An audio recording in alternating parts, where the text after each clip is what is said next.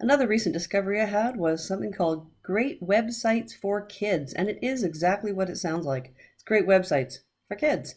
So on my techitina.com page, I've gone down to student sites here. I don't have a drop-down menu created for this at this point, so just click on that link. And I've added Great Websites for Kids as the very first link on here. You can either click on the title or click on the image, and it will take you right to the Great Websites for Kids page. From here, they have a site of the week that they're featuring. Then you can go into categories and check this out.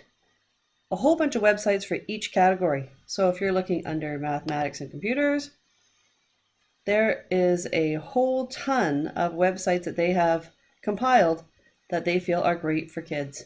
So anyway, just found this as a fantastic resource and thought it was worth sharing. Enjoy.